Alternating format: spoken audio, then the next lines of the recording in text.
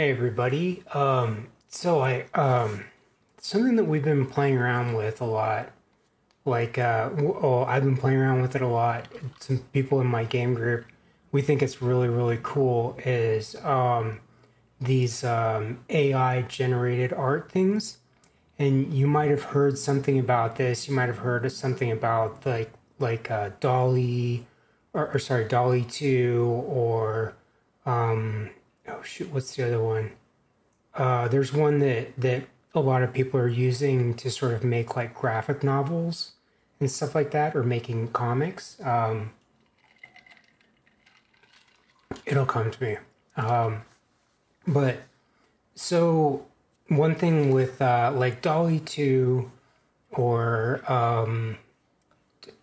what is I can't remember the other one. They run on an engine where you just give them prompts, right? Like you plug in text, and then it sort of generates an image based on what you're telling it. Like, say that I wanted to do a tiger with purple and green stripes. Like I could tell the AI that that's what I wanted it to do.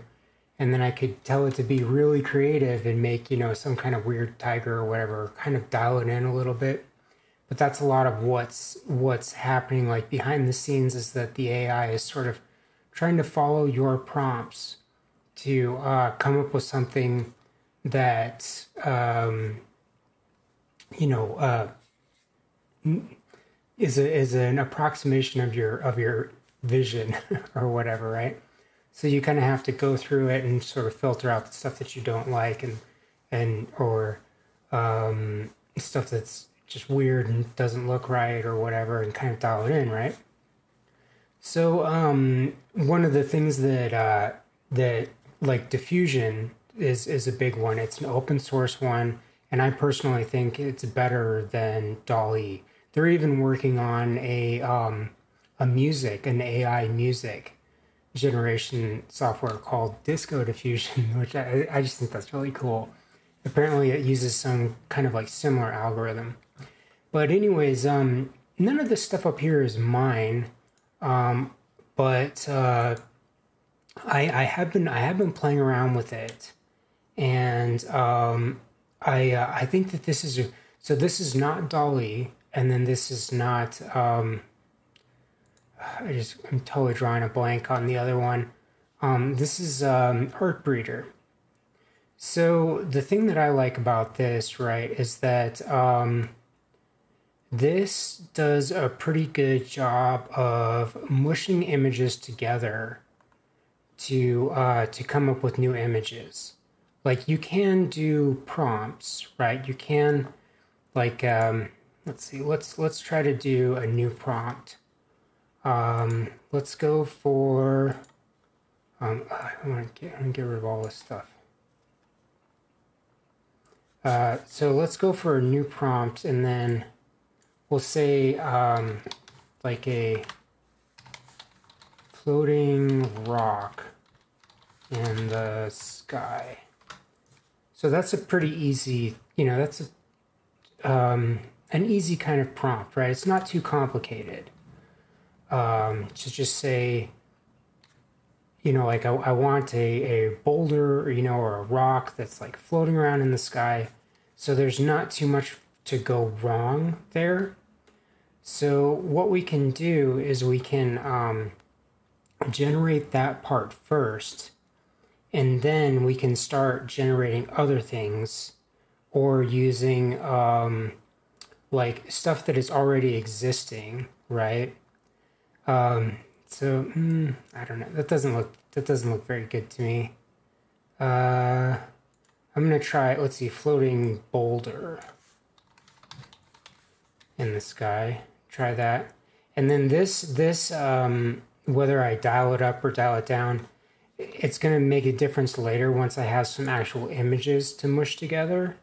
So one thing that this software is really really good at is making faces, because it's just really really good at knowing what the human face looks like, and then when you give it two different faces to mush them together to make like a child, it's really, really good at that. And you can do different kinds of styles. Like you could do a photorealistic looking style, or you could do kind of a more cartoony style.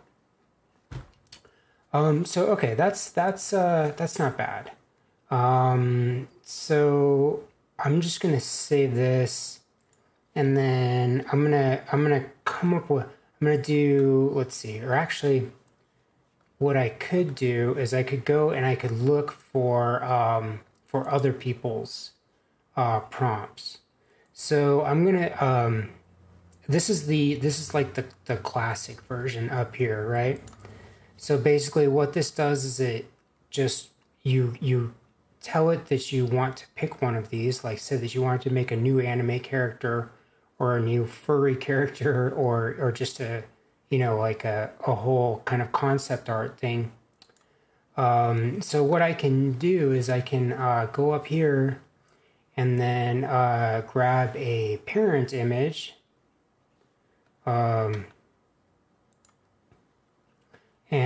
let's see, so created in light. Well, I can search for like a I don't know, asteroid, not asteroid. Let's see, boulder.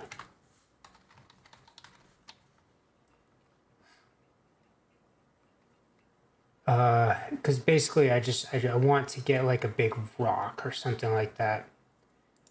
And then I want to say that I wanted to find, or let's see, I'm going to try and find like a crystal. Something that looks cool, some kind of a crystal image.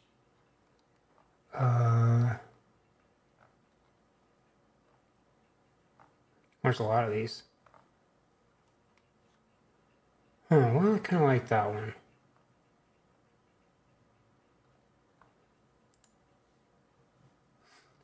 So I can start kind of mushing these together, and then you know, I can filter through them, right?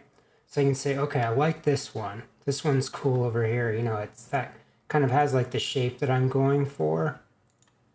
And then I can go into, and then, you know, like some of these might be like really, really weird and not at all what I'm looking for. But I can go into stuff that that I've saved. Just scroll down. And this is still in beta. It does kind of crash a little bit sometimes. Let's see, I'll just reload this. Okay, so if I put some tags on here, like it looks like a spire, rock. I'm just putting these on here for other people, just in case they want to use my images to generate something. So then I can go down here and I can say remix this, right? And I have this as my parent now. And then I can add something to it, like say, ooh, I don't know. I think I want a castle. That's kind of cool, like a floating castle in the ocean. And then I can tell, you know, I can go down here and say spawn multiple images. And okay, none of these look very good. But you know, sometimes you just hit gold. You just come up with something that looks really, really cool. Oh, you know what? I'm going to save that one. I like that one. And call this a crystal too.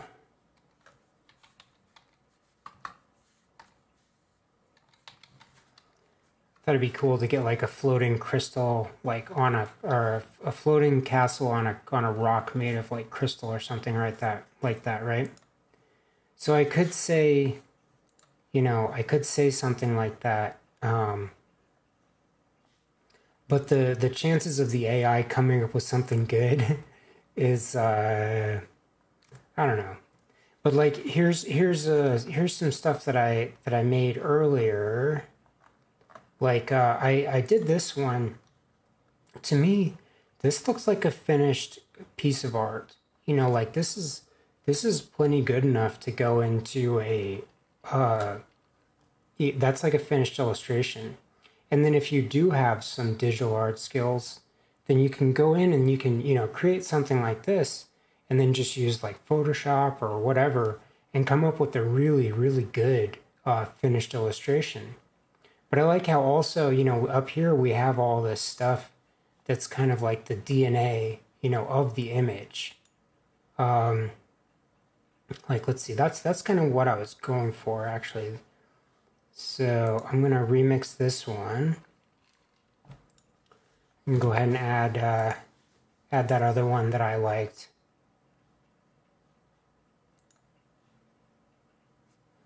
See if I can get a crystal castle in the sky.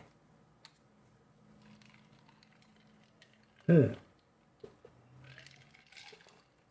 pretty good.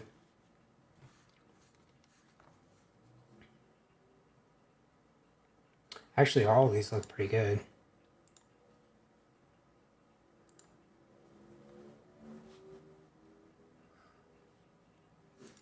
So I can just save all those. And then, like if I want to put some effort into it, then I can get a really, really good finished image. But so the thing that's pretty amazing, like that this just really, really excels at though, is taking like faces and just mushing them together to get something new. So say that I have this face right here, and then you can see how I've taken DNA of all these different faces and kind of mushed them together to get something new. So I can make this, beautiful young woman the parent, and then I can add another parent, and it doesn't matter if they're both female. That's fine. Could put a guy in there. So it automatically just kind of comes up with something that looks like it could be their child. So I think part of what it does is it does try to make one side a little bit more masculine and one side a little bit more feminine looking, and then maybe something that's just in between that you can play with.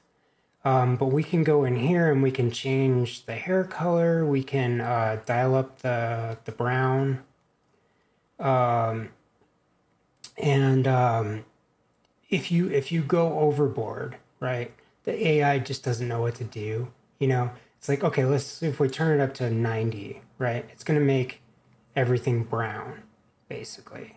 It's not going to really know what to do when you tell it to go up super, super high. So you kind of have to like play around with the sliders, and but I can also, I can open the mouth. Like if I don't like this pose, I can open this character's mouth more. I can make them angrier or happier, changing their expression. I can make them more male or more female.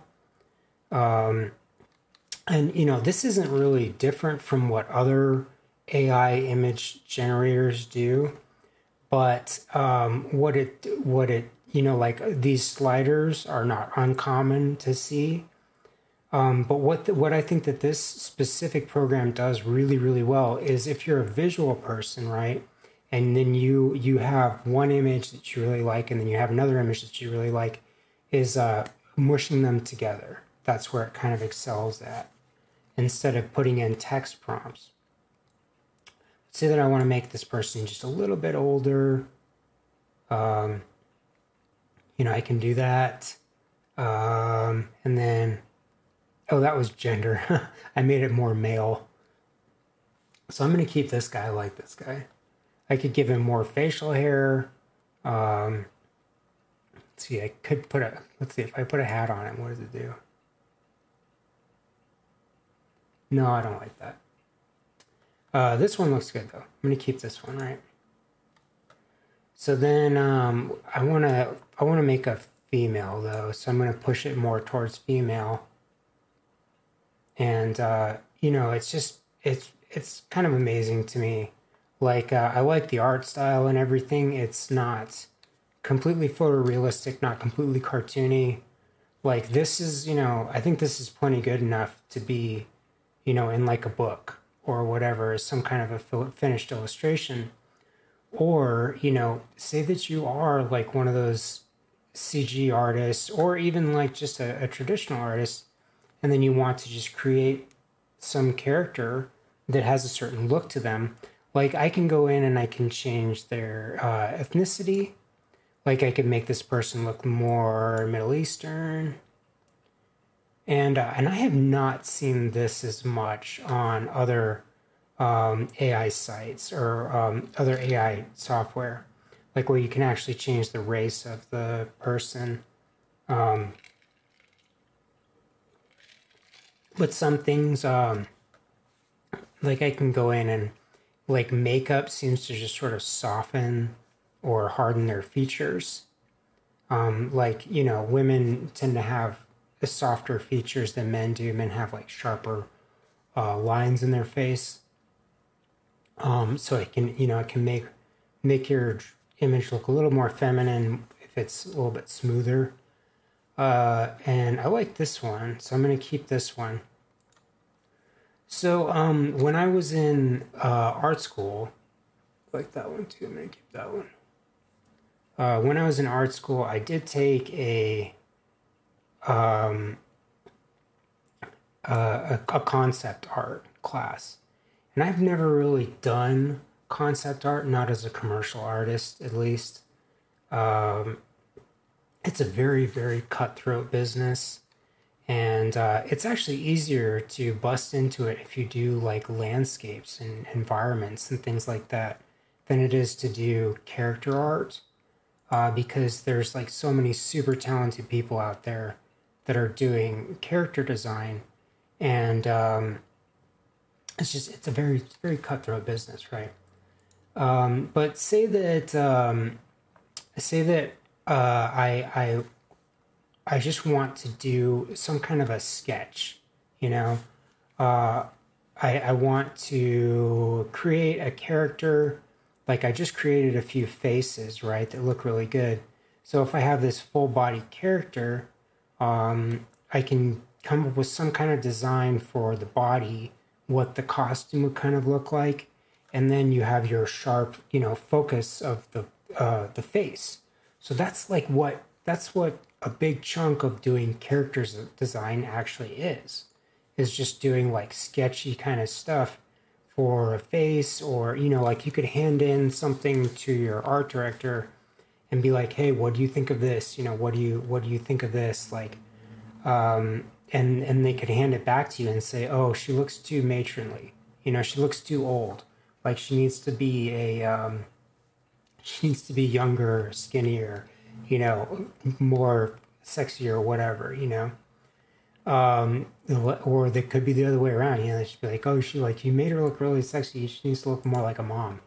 Uh, so like I can come in here, you know, and like I've messed around with it a little bit. These are some of the like the popular ones that people have made.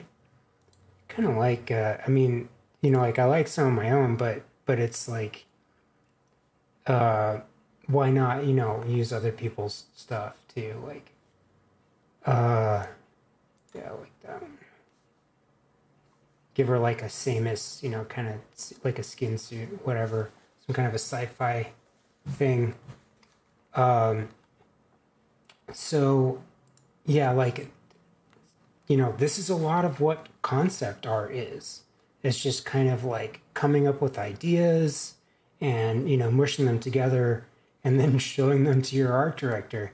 And then, like, one of the hard things about doing character design, or this is one thing that I've heard people who I know who do character design complain about, is that the when you design a costume, right, you have to be able to visualize what that costume is going to look like wrapped all the way around the character. If you hand over a sketch like this to a costume designer or a a somebody who does like 3D 3D design in the computer for like a game or something like that, they're not going to be happy with you because they need to know what the costume looks like from all angles. So check this out. We can rotate them.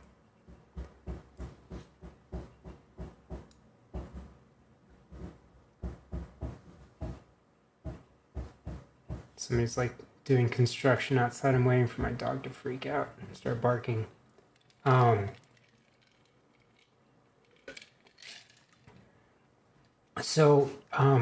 with this, it's like maybe it's not quite so difficult, but I like this one in the middle, right? So I'm going to keep this one. But I can change the color, like say that I want to make her look a little more red. I can take some of that blue out of there and then just make her, look a little more red. Maybe even a little more. Kind of focused on this one, but this one's starting to look pretty good too. I like this design that it almost looks like she could have like tattoos, which could be like snakes or something that kind of wrap around her. Sort of has one of those like space opera, like sorceress kind of looks to her, or I don't know, some kind of a fantasy race. Yeah, I like this one. I'm going to keep this one. And I'm going to keep this one too.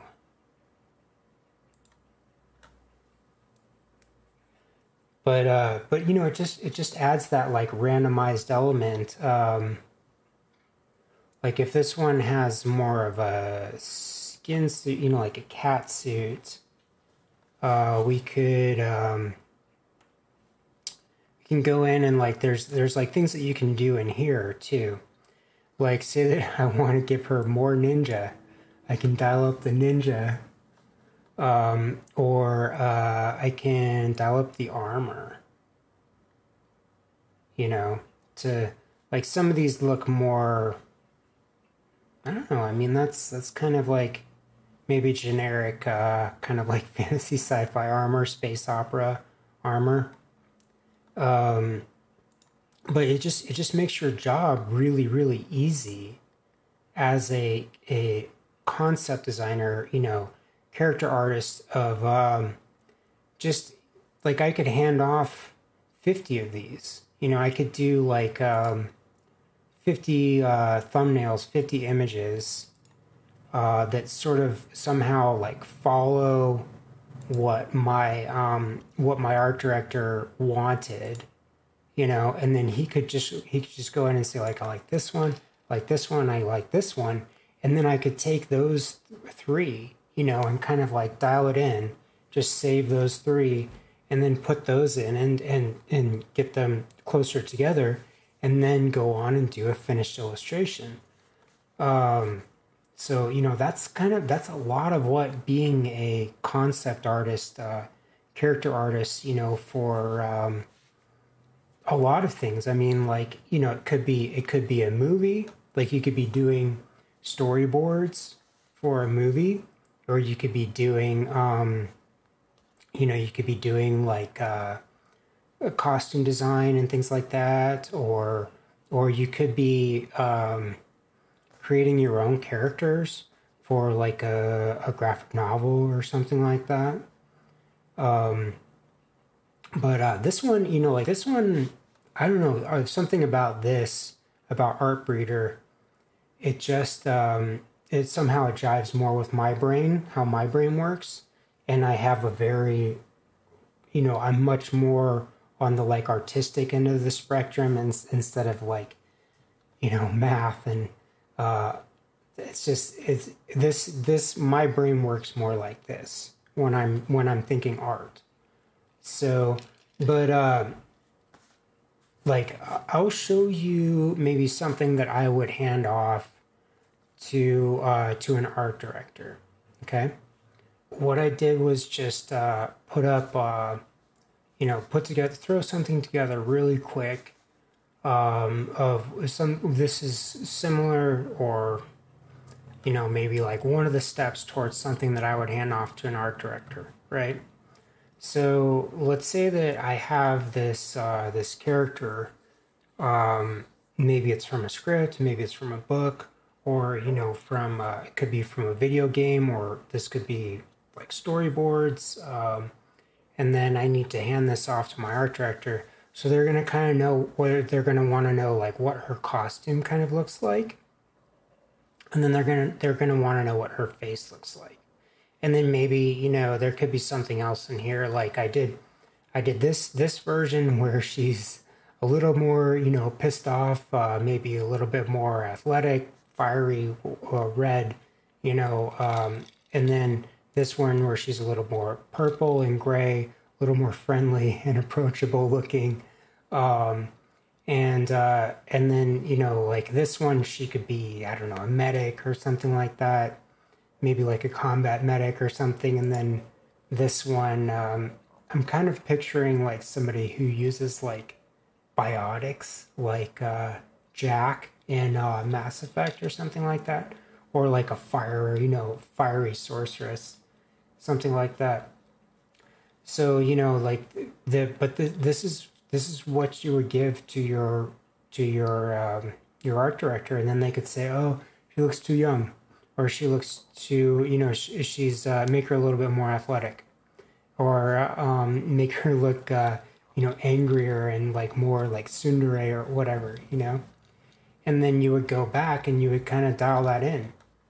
But like I have her face, and then I could even say, like if my art director said, oh, I want her to look a little bit more angry, I can just dial up the angry, or like if they said, oh, well, she needs to have like a scar, here or something like that, you can just plug all that stuff in, and then you can go in and do your finished illustration after you get the A-OK from your art director, and that will save you just tons and tons and tons of work. But yeah, I thought that you guys, you might think that this was interesting, or seeing like some of what goes into being a character designer. If it's something that you're interested in, this can definitely make your job just like a million times easier. It's crazy, but like I really wish I had access to tools like this when I was in art school. It would have saved me so much time. But anyways, yeah, I think that's gonna be it, you guys, and hope you got something out of it. I know I haven't done any painting videos in a while or anything like that. I've had to take a little break dealing with burnout, and just had a summer vacation, stuff like that, but I'm back. So anyways, more painting videos and stuff like that to come. And I will see you guys in the next one. All right, peace out.